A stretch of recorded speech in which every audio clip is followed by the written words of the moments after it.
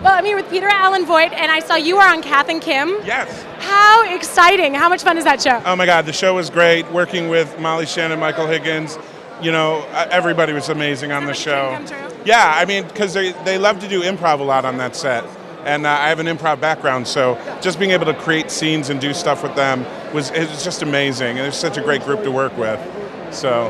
How exciting. Now you're in Wanna Be Me. Yep. How much of this was based upon observations in your life in Hollywood? You know, it's that great stereotypical thing of I'm playing the agent, so I get to be that agent that actors think agents are. So it's not truly what an agent is, but it's probably what we all think they do. And it's fun, so it's easy to play with. Did you take anything from your own agent and apply it? Actually, I've had a few really great agents, and one agent used to always go, yeah, and it was a favorite affectation of mine, so I put it in this, yeah. That's awesome. Do you think he's going to recognize it? I hope not. Can I get sued for that?